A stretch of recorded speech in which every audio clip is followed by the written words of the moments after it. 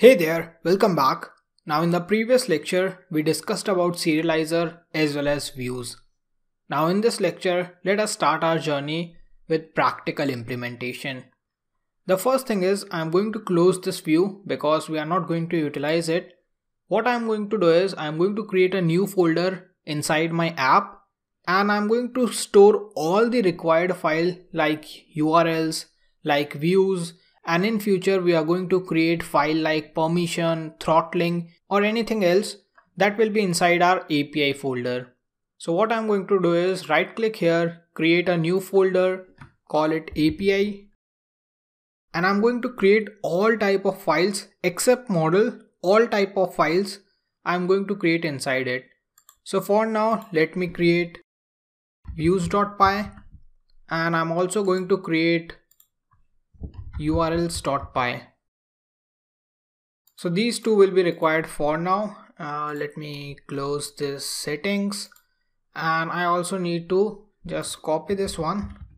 Since I'm not going to utilize this URL, I'm going to paste it here. Save this one and close this one for now.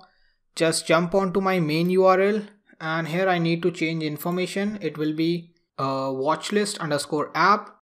Then I'm going to get inside my app API folder, which is api.urls.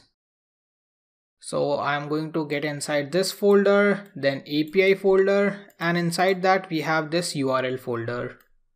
Okay, once I get here, I have this list and then I have these two views which I need to change. So instead of my watchlist_app, then I need to use api.views. So all the views will be inside this particular folder. So if I jump here, I need to add all my views content here. Let me close this one. Let me close this admin.py. Remember, we need to change models a lot. It will be here. I don't need this urls.py now. I can delete this one. And also, I'm not going to use this views. I can comment all of this. Later you can access this file and see all the code, but I'm not going to utilize it. So everything we are going to do right now is inside this API folder. Let me close this one and we have these two view names. Okay, let me get back here. The first thing I'm going to do is I need to start writing views. So it's simple. The first thing, let me import my models. So from I just need to import it from my watchlist_app. Then I need to just select my models and here I need to import. So I have a model name movie. I need to import movie. So this is going to be my first import and as usual I just need to write a simple class. So for now I'm just writing a class to access the complete list about my movies. I'm going to call it as movie list like previous, and then inside this I'm going to take request. Everything is exactly the same way that we have done till now, but content will be changed inside here. Now this is the first step. Remember I talked about serialization. So what I'm going to do is I'm going to create a new file called as serializer.py and I'm going to create this inside my API folder. Let me call this as serializers.py. Take care of this name. Now serializer is important because we are going to map all the values step by step. So if we are going to work with different model files, we are going to map each values step by step in our serializer itself. So later on we don't have to map them here. So what I'm going to do is first I'm going to import serializer from REST framework. So all you have to do is use REST framework and you need to import serializer. Make sure to check spellings again and again because you are going to get error. Definitely you are going to get error regarding these spellings. That's it. Now let me write a serializer class. So all you have to do is use class and then here if my model name is a movie, my serializer name will be movie serializer.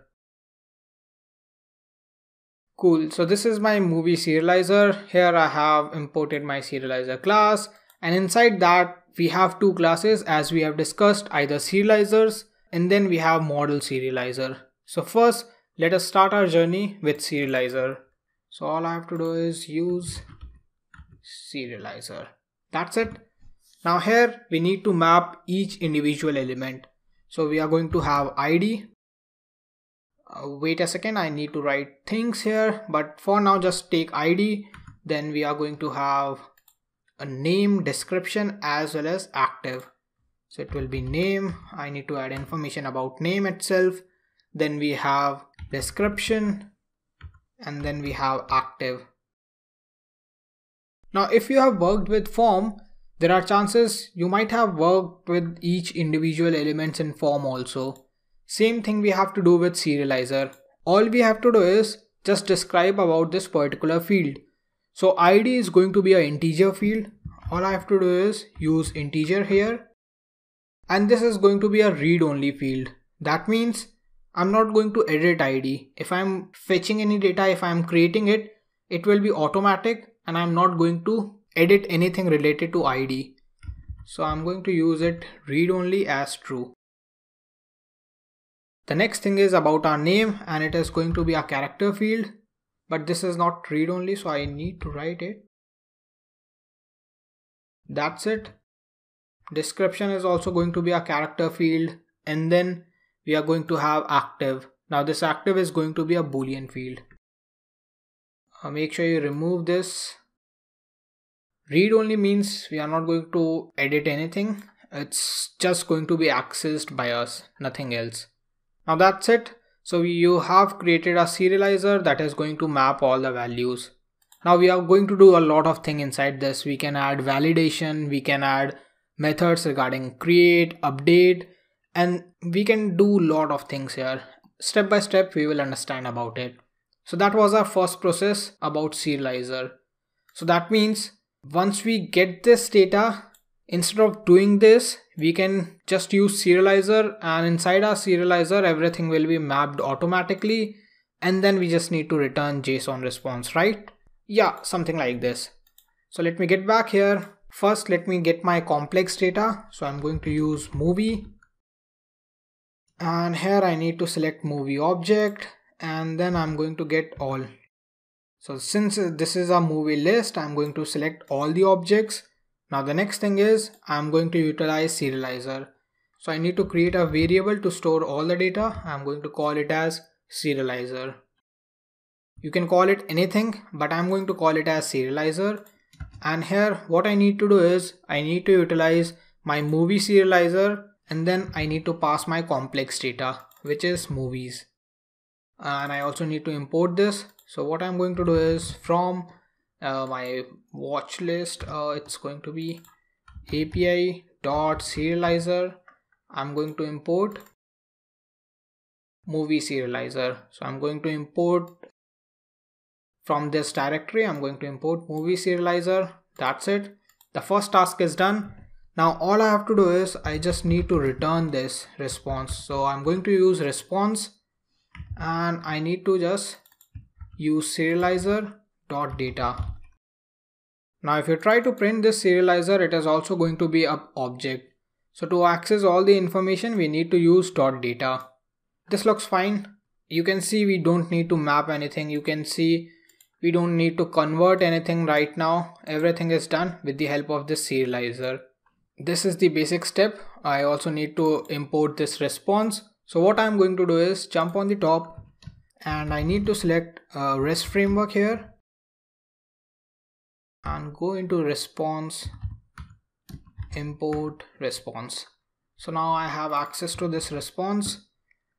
This looks fine. Jump onto my URLs. We have this list. I need to run my server.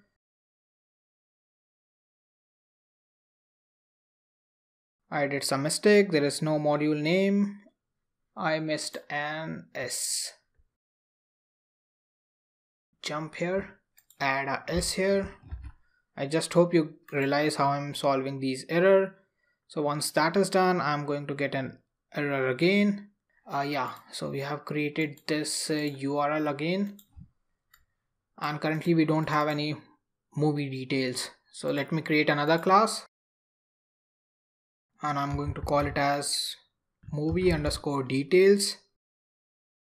It is going to accept a request and also it is going to accept a PK. Once that is done, we are going to utilize our movie variable and we are going to store everything for a single object only. So I'm going to utilize get where my PK is equals to PK.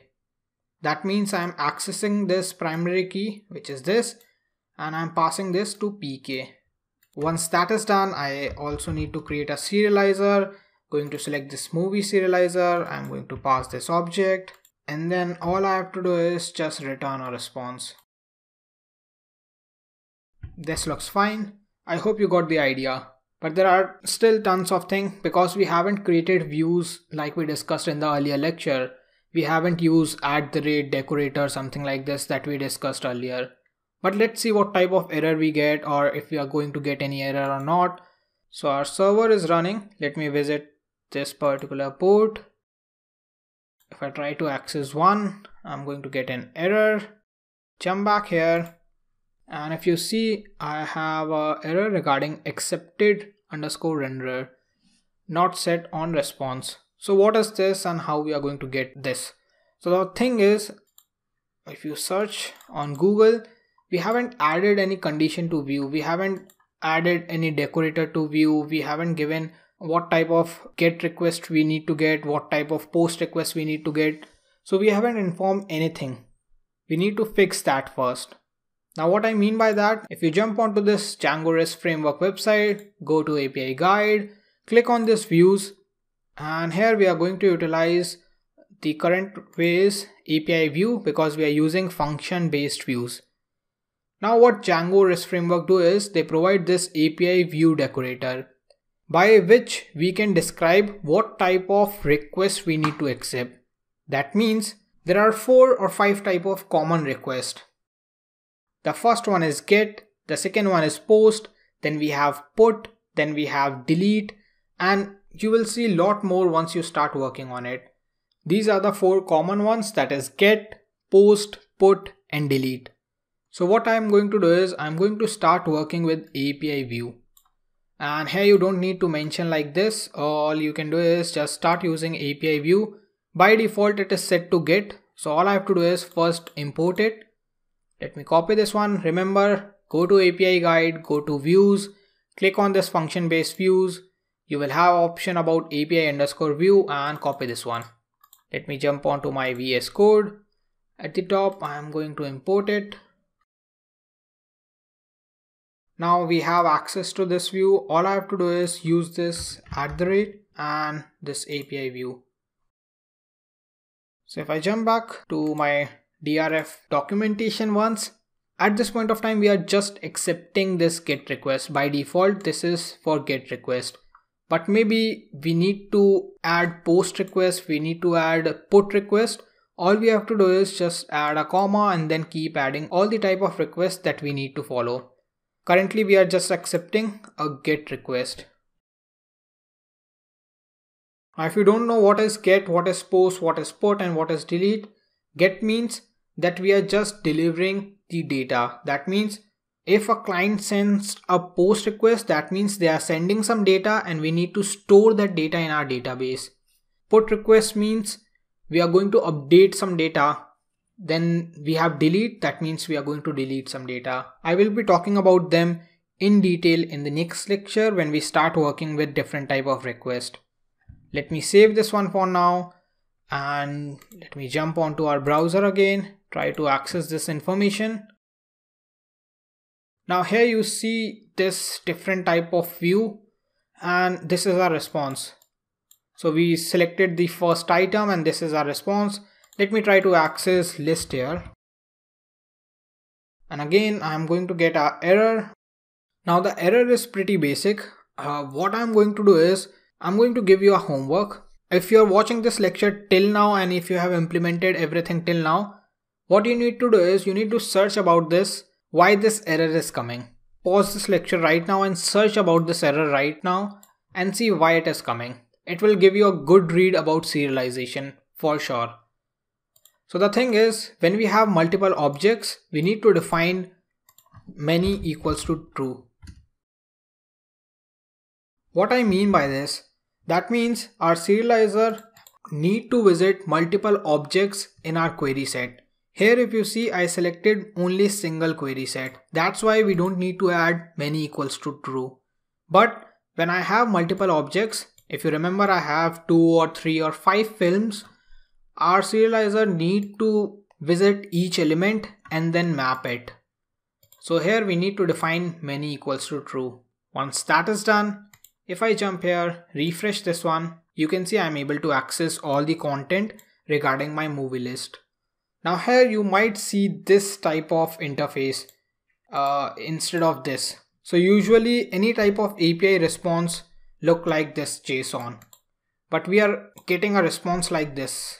Why? Because of Django REST framework. So Django REST framework has this browsable API, and what I mean by browsable API, you can see you have a proper response. You have more information about what is our status code, which is 200 OK. We'll be talking about this later again. What type of methods are allowed? Only get method is allowed. And if I need a JSON response, I can select that. So this is pretty important.